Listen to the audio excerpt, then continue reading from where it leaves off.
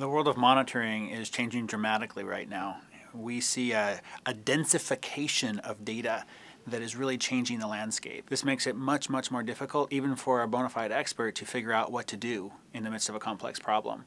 So the question now is not only about the gathering of the data, but it's more about what we do with the data once it's been gathered. We're moving away from the days where we care particularly about a high CPU or a full disk as the trigger to a problem or an escalation. We care about those things, but we care about them primarily as related to the quality of a user experience. And we use the user experience as the trigger point, and then we use the artificial intelligence, machine learning, advanced analytics to dig down the stack through a deep pile of metrics to find the root cause. Moving away from descriptive data, just telling me that some metric crossed a threshold or that I have a certain number of things that are out there in any given metric, but moving towards a prescriptive nature. That is, what should I do as a result of this? Customers that are embracing this have less alerts. They have less escalations. They have less outages, and they have an increased user experience. One of the newest terms around AIOps, I believe, is oriented against the problem of data density. We have a huge volume of data and it's increasing logarithmically, and while we're working to create tools that are easier to use and so on, this density of data is making it near impossible for practitioners to see into the bottom of a problem. So with that in mind, when you think about AIOps, it's not only about finding the right math algorithms to get to the bottom of the story. That is important, but I think we sometimes miss the crux of the problem. If we only look at the math applied against all of this data, it's going to be wrong sometimes because statistically it's going to find connections to data points that actually contextually don't belong together. The way that we want to address that is through expertise, quite frankly.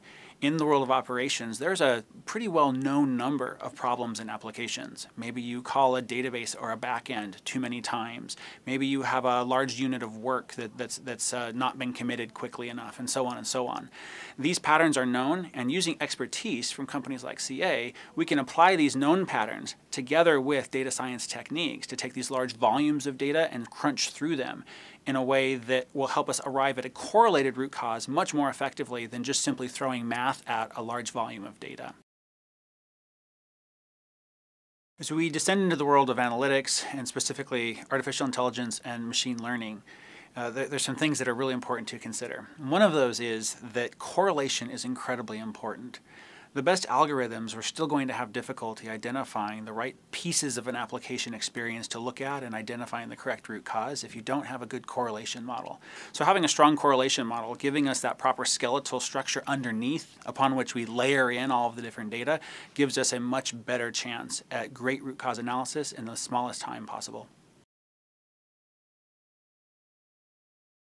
As you begin to look at getting into the world of AIOps, where do you start? Well, the first place to look is at both breadth and depth of data that you have. Your operations, your analysis of this data is only going to be as good as the quality of the data that you have. And we think that if we have enough data, that's going to solve the problem. That is not actually true. We need correlated data that needs to have the right level of fidelity. That means it needs to have the root cause embedded somewhere deep within it. So if you don't yet have instrumentation on your most important applications, instrumentation from the user experience, from the application, and also from the network and infrastructure, start there. That's the breadth of data that you need. Within each of those areas, you need a depth of data that will help an expert identify exactly what's going on.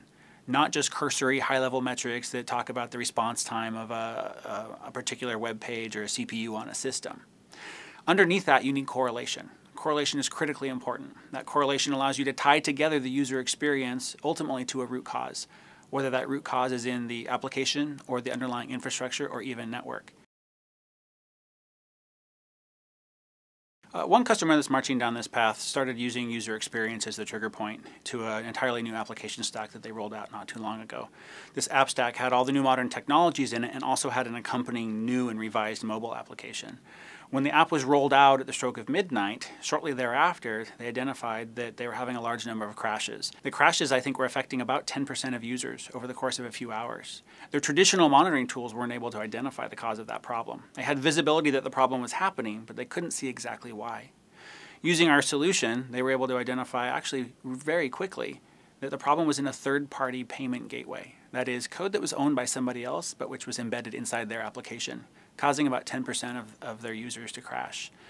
Because of that visibility, they were able to correlate it back to the user experience, see exactly who the users were and what they were doing, and from that they were able to quickly then isolate that root cause and get the problem remedied before the start of business that next day. That's exactly what we're talking about in prescriptive problem solving.